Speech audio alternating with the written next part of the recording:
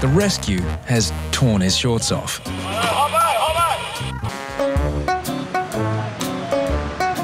This 6'3" Viking just runs into the water, fully nude. No way! Look how wide he is. Peter, a backpacker from Denmark, has bared all for a $20 bet with his mates. I figured, why not? Mate, we've come down and fronted him. We reckon he needs to get a melanoma check because he's very white and he was very, very nude. Come up for a skin check. Yeah, sure. Okay. I'll just put my pants on. Yeah, put some goddamn pants on. Sure. Because you're a young male, you're in the higher risk group to get melanoma. Yeah. Okay, being very, very fair, you're in that even higher risk group. Just some stupid bet actually made me getting a skin check. Peter gets the all clear from Dr. Karen. But luckily there was nothing there, so that's nice. And offers some advice of his own. I think you should go skinny dipping at least once in your life, but wear sunscreen, definitely. For some, New Year's Day begins with a rude shock. Well, going again. Oh, there's no way I'm rescuing him. He's staying there. I've seen a few wangs this morning. Why do people like to get in the nude on New Year's Day? Maybe absolve themselves from their sin. 2009. A group of girls in Santa hats can't make it back to shore.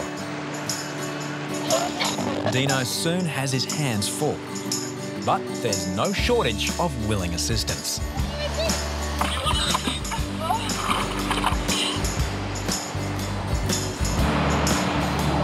Tom stands ready in case more help is required. Lay down. Yeah, no, you're not. Partly nude and very drunk. Tom gets the call.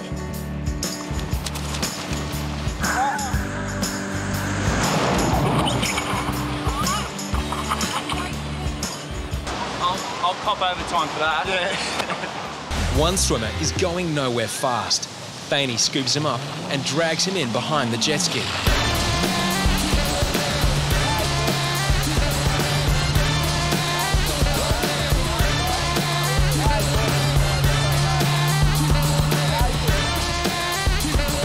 He's safe.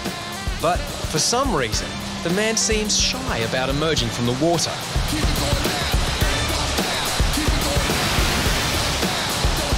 The jet ski ride ripped his swimmers off.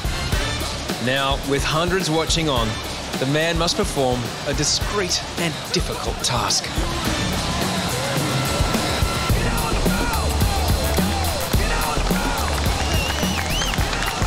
Like, I couldn't get my bloody trunks back on. Nightmare. Late partier, I guess, is in here without any swimwear, seems. Blake has been given the job of restoring order. So, is there more than one? There's that guy there.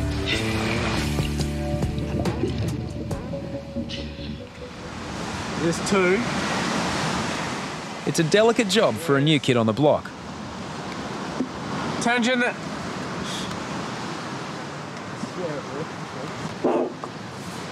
Attention, these swimmers in front. There are some swimmers in here that appear to not be wearing any swimmers. You must be bathing in appropriate swimwear while at Bondi Beach. If you're not wearing appropriate swimwear, you must leave the beach. Yeah, that's right, put them on.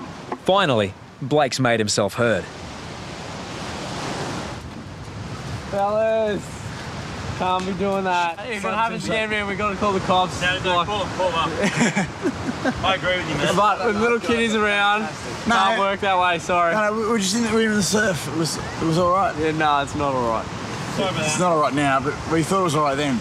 Yeah, well, it's not all right anytime, sorry. Stability on the jet ski is precarious.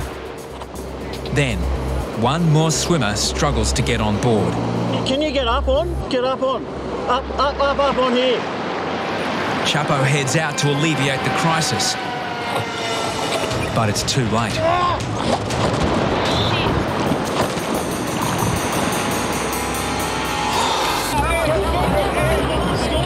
Worse off is Chinese student Kyle.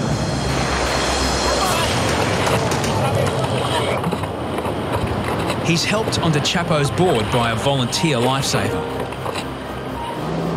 The jet ski is back in action.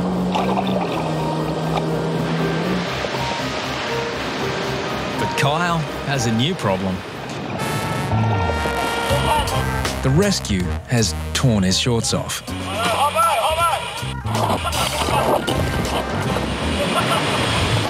Hoppo heads out to rescue two swimmers still caught in backpacker's rip. Azza rescues Kyle's dignity. But Kyle has got more serious concerns. My friends, oh, no! Where's my friends?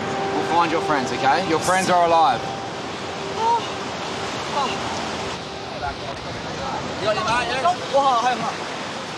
你去我的包里，我有裤子，我有裤子。OK， 我让他拿我的包里拿。OK。That was interesting. Had a nude man on my board. Thank you, Hype. My pleasure. I love you. Yes, thank you very much. It's my pleasure, mate. This is why we do it for. Oh, yeah. For nice people like you. He's a lucky boy. He's a lucky boy. Lucky boy. And thank you for being so thankful. I'm nearly done. I know, it's all right.